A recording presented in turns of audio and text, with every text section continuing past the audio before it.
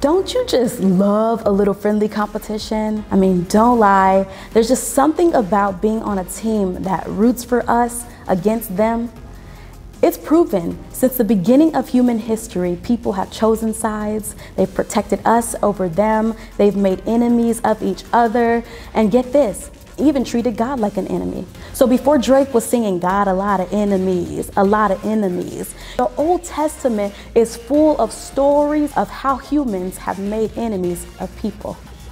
No matter how many times we've treated God and each others as enemies, God never gave up on us. Even when we were against God, God was never against us. We don't deserve it, but the beautiful thing is this: God is for us. God is for us. Say it with me. God is for us.